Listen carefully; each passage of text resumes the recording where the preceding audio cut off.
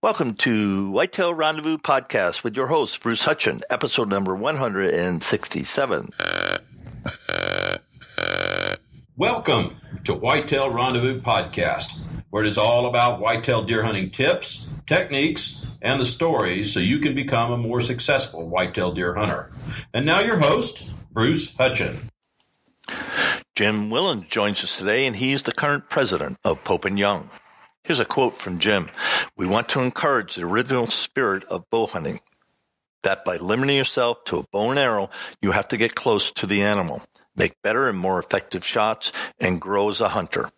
Jim's been hunting since the age of 17 and has taken at least one big animal with a bow every year for 36 years. He never buys meat, and with the exception of bacon now and then, his family only cooks what I kill and catch.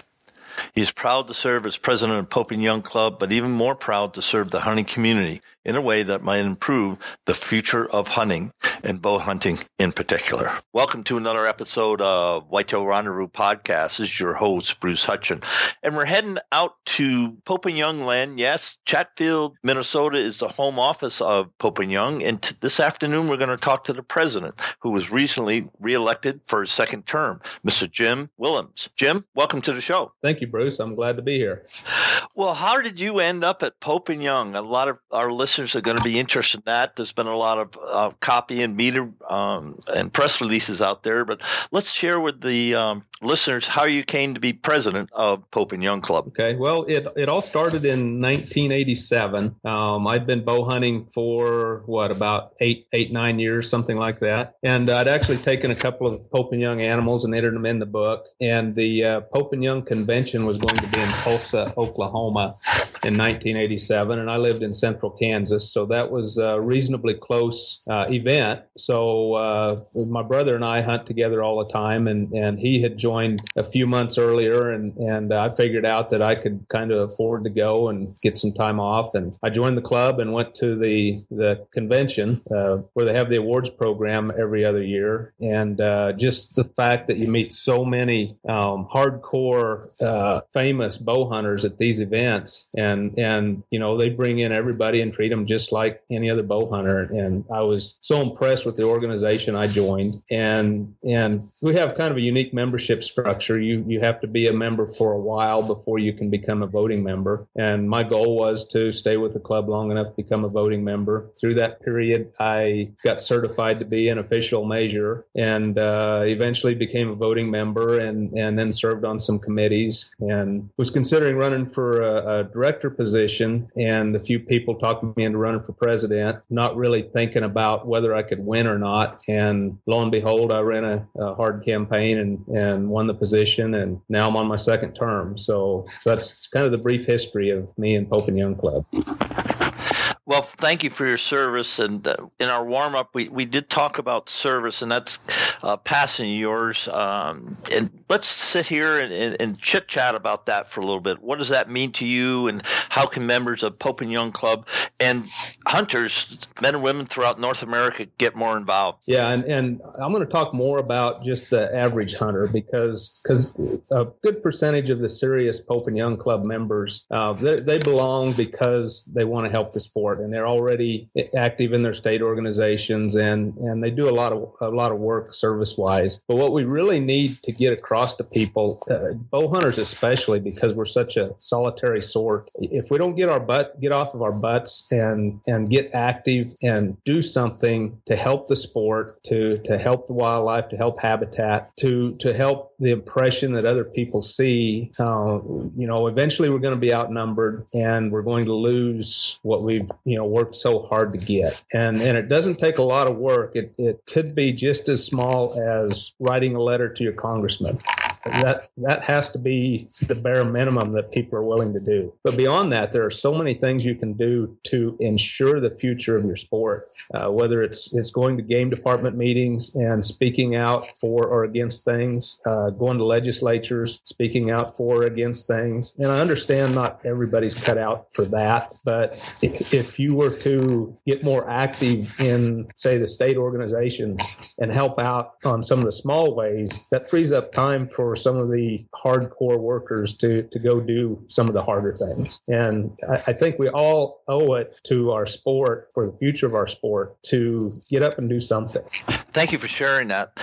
And when you look in any town, listeners, there's somebody there. It might not be a Pope and Young club where you can get together, but there are conservation groups that your voice makes a difference. Your activity, your investment in an hour a month makes a difference. So think about that. You agree to that, Jim? Yeah, that's what I'm trying to get at. Just a little bit of help is somewhere around 3 million bow hunters in the United States, and nobody really knows for sure. There could be that number could be 2 million, it could be 3.5 million, but let's just say there's 3 million bow hunters based on licensed sales. It's hard to tell how many of those people are duplicated. The Pope and Young Club has about 7,000 members. That is a unbelievably, and to me, unacceptably small number. And state organizations are struggling as well. And what people don't understand is organizations like the Pope and Young Club, we were founded in 1961, because at that time there were very few bow seasons. In many places that had,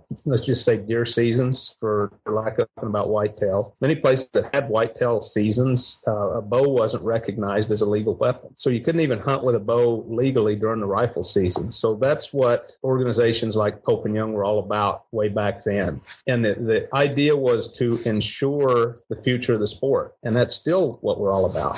The problem we've had was our forefathers were so successful at opening up bow seasons in every state. We just had a groundswell of yeah, it's acceptable. Yeah, it's ethical. Jim, you were mentioning about the millions of bow hunters there are in the country, and how the people who started Pope and Young really impacted the states opening up archery seasons, yet the membership isn't there. Why do you think that is?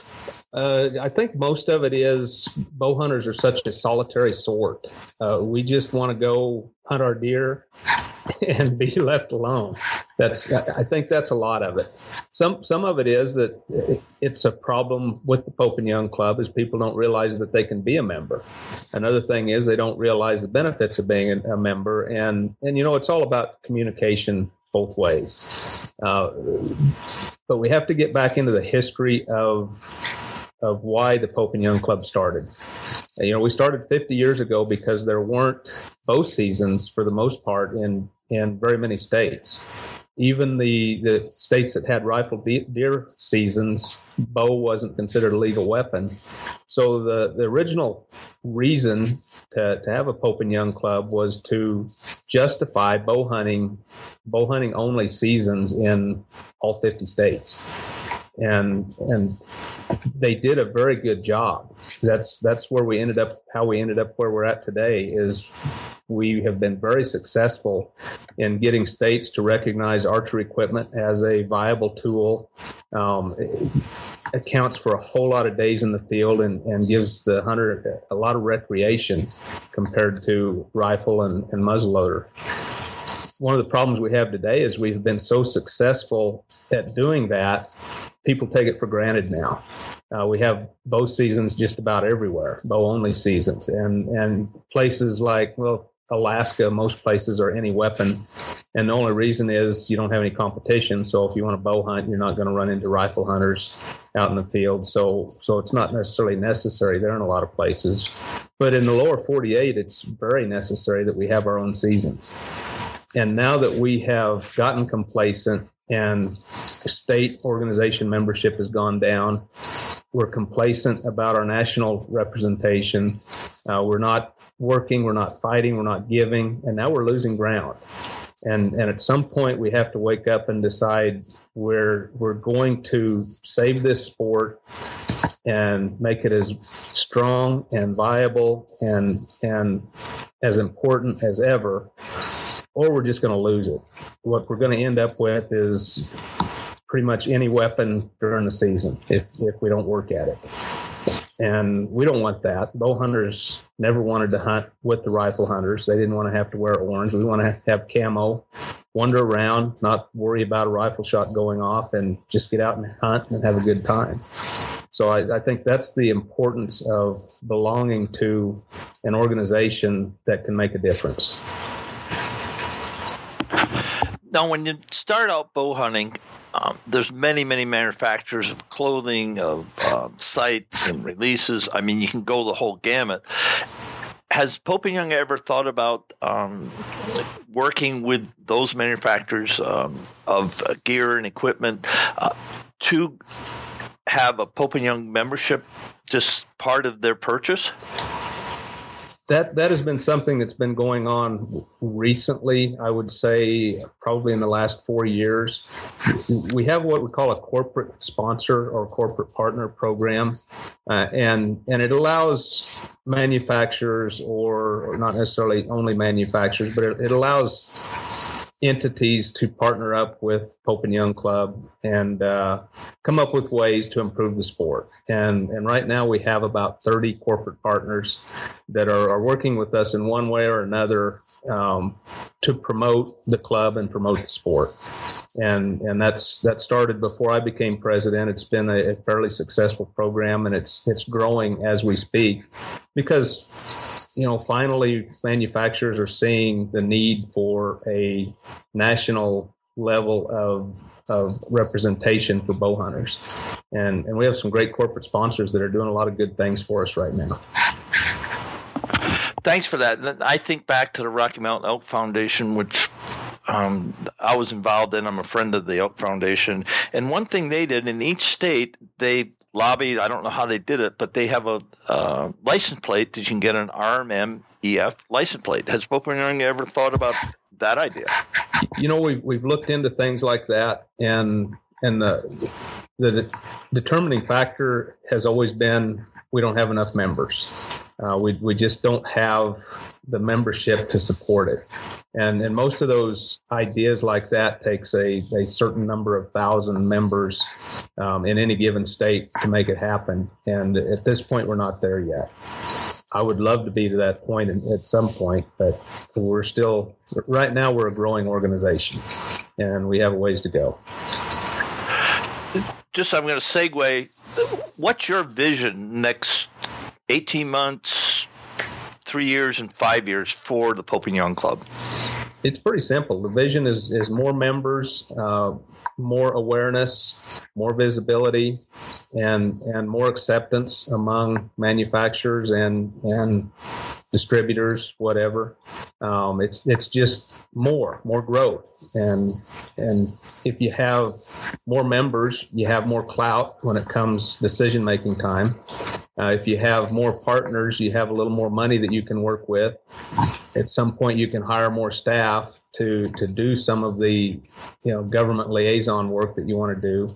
So the vision is growth. It really comes down to one word, and that's growth from the top to the bottom. Thanks for that. And folks, if you don't know how to get a hold of Pope & Young, it's really popeandyoungclub.org. Is that correct? That's correct.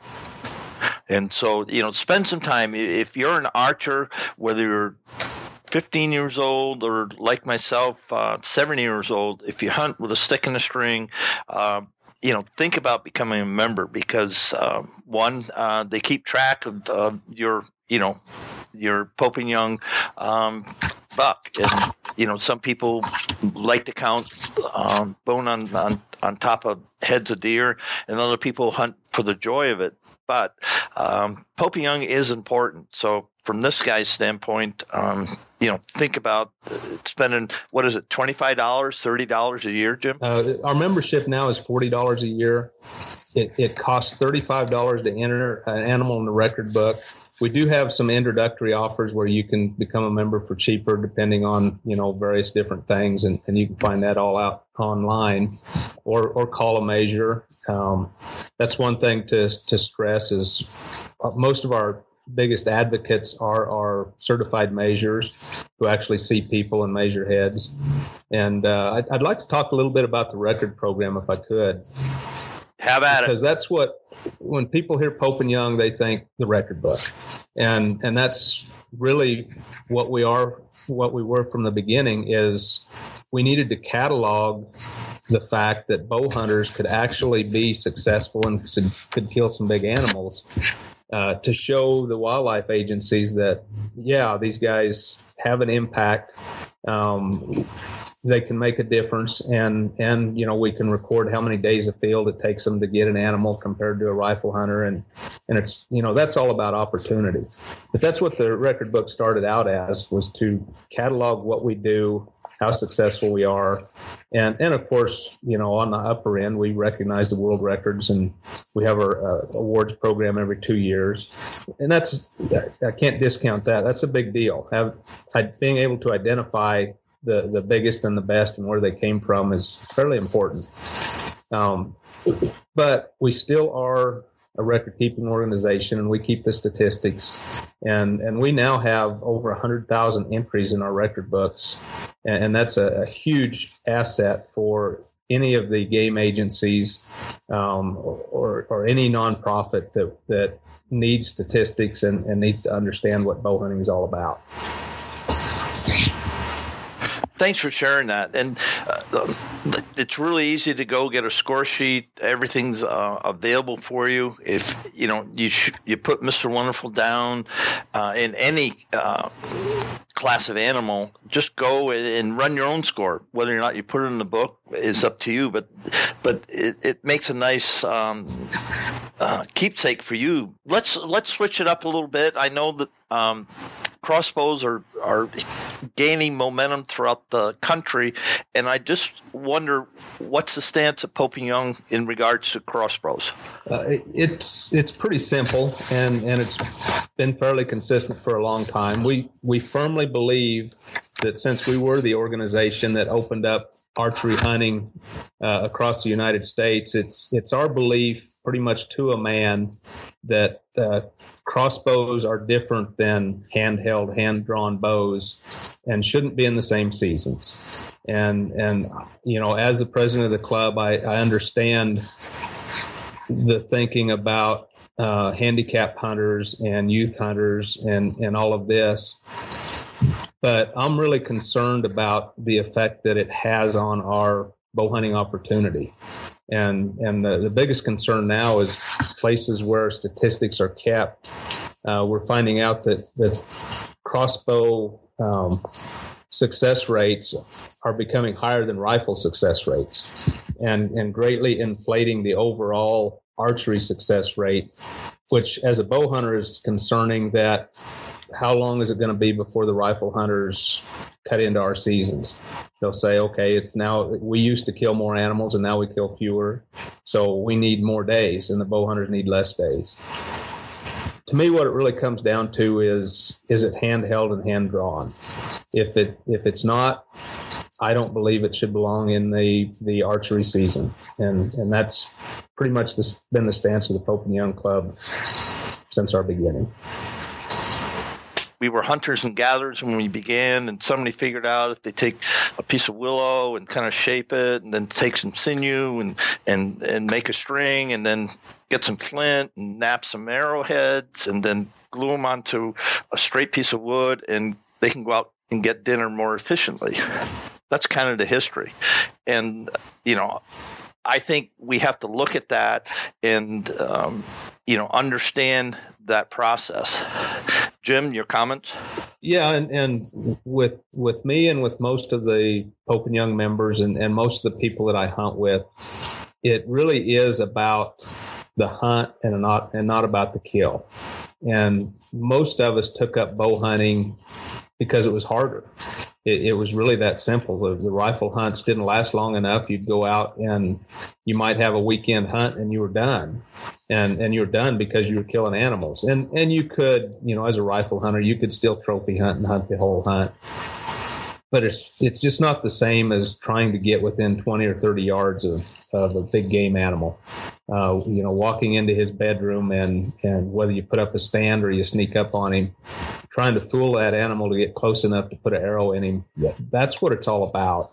And that's what we have to keep reminding people, that's what the archery season should be. It should be about the hunt and about the challenge, and not just about putting down a big animal the simplest way possible. You remind me of a story about getting close as possible. A good friend of mine, Marv Klinke from up in Boulder, Colorado, tells a story. He was up hunting stone sheep with a traditional bow, and they spotted one. He went all the way around, and they were watching him through optics and giving him hand signals. And all of a sudden, 2 hours, 3 hours into the stalk, they're holding up their hands like to stop. And he was right above this bedded stone sheep, and if he took one step just down, I'm going to say it's 2 feet, the stone sheep was laying underneath that, just a little drop, and he would have stepped right on it. And Marv told me, and I said, no way. He said, yeah way. And it was just amazing how people who have been doing it for a long time can get that close to animals, because they're stealth. They're pure stealth. And it is about up close and personal, in this guy's opinion. Yeah, and I agree 100%. Getting close to an animal like that is just one of the most exciting things. And the joy of bow hunting, since you have to get close, you have to make a lot of stalks before you're successful.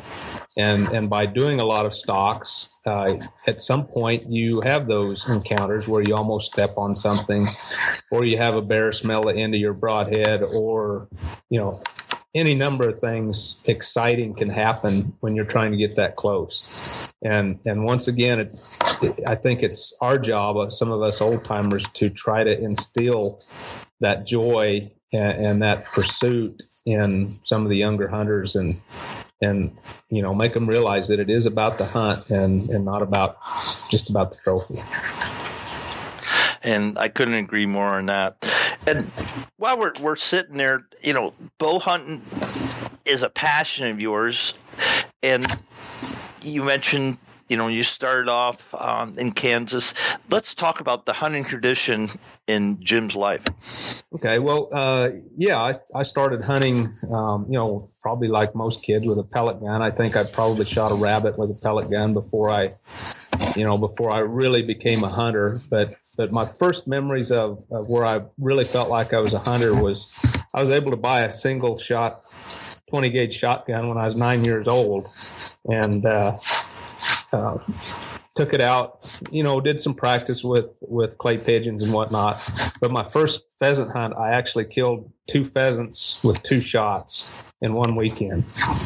So that's how I started hunting. So I started out as a bird hunter, and growing up in Kansas in the early 70s, you couldn't even get a deer license until you were 16. So that was out of the question. So I started out as a shotgunner, a trapper, and a now and then varmint hunter. My dad was a pretty hardcore bird hunter and somewhat of a rifleman. But, even as a landowner, he couldn't get a deer tag every year. In fact, he only had 2 Kansas deer tags throughout the whole decade of the 70s. That's how hard the tags were to get back then. The way I became a bow hunter was I drew a rifle deer tag when I turned 16, the first year I was eligible. And I was in high school. I hunted about 6 days of a 9-day hunt, saw 22 does and never saw a buck. And so that was my first deer hunt. The reason I became a bow hunter was you couldn't even apply for a rifle tag the year after you had a tag. You had to go a year without. But you could get a bow tag every year. So the next year I wanted to hunt deer. I bought an old used Polar LTD Bear 6-wheel compound and, applied for the archery tag, and son of a gun, now I'm a bow hunter. And I've been bow hunting. I've hunted whitetails every year since then. Hunted elk most years, bear, pronghorn, a lot of years. Ever since then, I try to hunt as much as I can.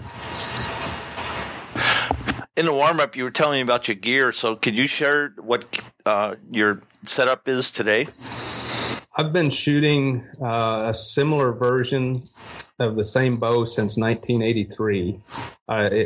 In the early 80s, I bought a bighorn one-piece bighorn recurve, 60-inch recurve, about 65 pounds. And a few years later, they came out with a takedown. And except for 2 years since 1983, I've shot a bighorn recurve. And I've actually been shooting the same bow since 1999, and I have a few pairs of spare limbs and a few spare handles, but they're all basically the same bow. And so I shoot that bow, either 52 pound or 58 pound is what I'm shooting now, depending on how big animals I'm going after. And I make my own cedar arrows. I shoot either a Magnus 2-blade glue-on head or an old bear razor head, and that's what I hunt with. And 1 year I hunted with a Robertson takedown, and 1 year I hunted with a bighorn longbow. But I've since about 95, I've been shooting a bighorn takedown recurve pretty much every year since. Now, shooting a traditional bow, how much do you practice every day or every month? Well, I practice every day if I can, but that doesn't work. You can't do it every day, but I practice a lot. I don't shoot a lot of arrows because I've had some shoulder and some neck issues, but most days, especially from say the 1st of March on, I'll go out and I'll shoot 15 arrows. And I'll miss a few days, and then some days I'll go out in the morning and some days I'll go out in the evening. So I actually shoot a lot if you add all of that up. I just don't shoot a lot of repetition. And as a traditional bow hunter, I came to realize a long time ago that it takes years to get proficient. And even though I could do okay at the range and shoot okay with guys shooting 3D targets, when it came time to shoot the animal, it just took years of repetition before I actually got good enough where I had a lot of confidence that I was going to kill something all the time. And now after 30 years of doing it, I've finally got to where I'm pretty successful. Do you use any pins at all, or is it all instinctive? It's all instinctive. And I can shoot out to 40 yards fairly accurately. I have 5 acres here at my house, and I have 5 or 6 3D targets set up. And my elk target is 40 yards from the cottonwood tree where I usually stand in the shade and shoot. So I shoot 15 to 40 yards just about every day. And given ideal situations, I can shoot out to 40. Now, I haven't done it very often, but it can be done. So listeners, take some heart, because Jim really knows, what it takes to be a great instinctive shooter. Even if you have a release, even if you have, 4 pins, optic sights, whatever you're using on your compound, it doesn't matter how much you spend for that equipment. It's how much practice you put into it. Because from this man's point of view, you owe the most ethical shot you can to the animal you're hunting, or don't hunt. That's pretty much where I'm at with that, because if you don't practice, then your success ratio goes down, down, down. And I'm not even talking about practicing a month before the season. As soon as the snow goes, as soon as it warms up, you got to be out there in your backyard and just releasing arrows. Even if you only can shoot 20 yards, stack them. Yeah. Your thoughts, Jim? Yeah, absolutely. And being in my position, I meet a lot of bow hunters, all the way from the beginners to the 70-year-old guys, 80-year-old guys. And it never ceases to amaze me that even if a guy can go to a 3D shoot and shoot pretty good and gives the impression that he's a pretty good shot, if he's not practicing, at least 4 or 5 months out of the year, when the moment of truth comes, those are the guys that blow the shot. Even though they could walk out their door and hit the target every time at 30, 40 yards, just the fact that they didn't have that repetition and that ingrained instinct, something went wrong. They picked the wrong pin. They were shooting downhill, punched the release too soon, who knows what. But it's always the guys that don't practice that have the most trouble killing trophy animals. And thanks for that. And listeners, I just want to read something that Jim wrote. We want to encourage the original spirit of bow hunting, that by limiting yourself to a bow and arrow, you have to get close to the animal, make better, more effective shots, and grow as a hunter. So, Jim, taking your words and your history and everything, how has that grown you? How has that grown you as a hunter, as a man, and as a husband? Well, as a hunter, it's just the years of experience. You try to get close to animals, and the more you're closer to animals, you learn how they're going to react under certain situations, and you learn what you can get away with. And sometimes you have to be aggressive, and sometimes you go slow. So as a hunter, it's I feel like I'm in my prime right now because I have experienced so much, and I still have the physical ability to get to the animals and get it done. So my experience helps me get close, and my age helps me get the shot more than anything. With my family, how does that apply? My daughter's a hunter. She tried bow hunting a little bit, and through high school, you know how kids are, that she just didn't have time, and college and all of that. So recently, she's been a rifle hunter, and we have some great fun hunts, and she's really successful. Because I learn where to go and learn where the animals are, and she gets a tag in those areas, and we go out and find something good, and she's an expert shot, and she's successful. What was the third thing? As a husband? As a husband. That might be a little tougher. My wife has a ton of patience. She apparently has more patience than I do because she puts up with me. So somewhere along the line, she must have figured out that I was a pretty good guy, and she could put up with me and my bad habit, which is going out and trying to sneak up on deer, bear, and elk every year. But it's taught me patience with everybody around me, and the bottom line with any relationship is patience and love and respect. And if you have that, you have everything. One thing in the warm-up, you spoke about your relationship with God and the outdoors and how that's really impacted you and helped mature you. You want to speak about that for a couple minutes? Yeah, I will. I have like you said, I have a very strong faith in God.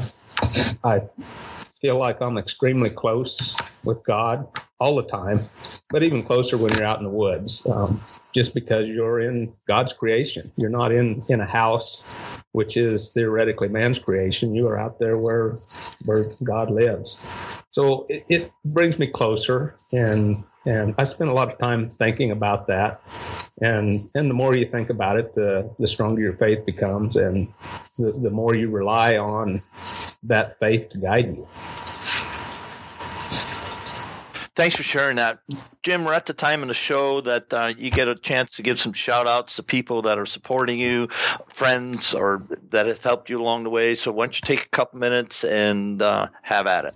Okay. Well, I'm going to start with the Pope and Young Club's corporate partners. And I'm just going to shout out the list of those names because they have stepped up to help the club to ensure the future of bow hunting. And they've all done it in different ways. But, just start to finish, we have corporate partner to begin with is Kuiu, the ultralight hunting equipment, Cabela's, of course, Sitka Gear, Nocturnal has become a recent partner, Muzzy Broadheads, True Fire, and Rage Broadheads. Wild Television Network is a sponsor. Bear Archery is a sponsor. Outdoor Edge has given us a bunch of knives for a membership drive that's turned out to be really great for us. Hunt Channel, ASA, through their archery program, they're helping us out a lot. Wilderness Athlete, Scent Crusher is one of the new sponsors. Yeti. You used to say Yeti Coolers, but now I think it's more like Yeti Products. They're a sponsor. Ripcord Arrow Rest, Luminoc, Hoyt, A long-time sponsor, even before we had our program, was Bowhunting Safari Consultants. They've helped us with our auctions and hunts and raffles and whatnot. Zeiss Optics has been a great sponsor. Tacticam, which is a bow-mounted camera. Bowhunting World. Three Rivers Archery, the traditional guys that sell a lot of traditional equipment. Matthews Bows. HHA Sports. Lancaster Archery Supply. The Sportsman's Guide was one of our first big sponsors. Goat Tough Products. They make arrow equipment. Candle Lake Outfitters is one of our outfitters that's a sponsor. And there might be a few new ones that I'm not aware of yet, but that's pretty much the bulk of them. Well, thank you for giving those guys a shout out, and thank you for everybody that Jim mentioned for being corporate sponsors, because it's an uphill battle for Pope and Young to get people to recognize that the iconic brand, quote unquote, of archery and the person or the entity that's carried it forward is the Pope and Young Club. So if you are an archer, there's no reason that you're not a member. Even if you're never going to put a booked game animal in, you still should belong. And Jim, thank you so much for being on the show at Whitetail Rendezvous Podcast today. Bruce, thank you a lot. Thanks for the opportunity to get out and sell the club and my passion. As your host at Whitetail Rendezvous, I want to thank each and every one of you for spending your time with us today. I look forward to sharing with you in the next episode more whitetail hunting tips, techniques, and stories. Until then, keep the sun at your back, the wind in your face, and always be patient. If you have any tips, comments, or suggestions, or what we can do to improve, because we're here to serve you, let us know. Thanks for listening to Whitetail Rendezvous Podcast at www.whitetailrendezvous.com.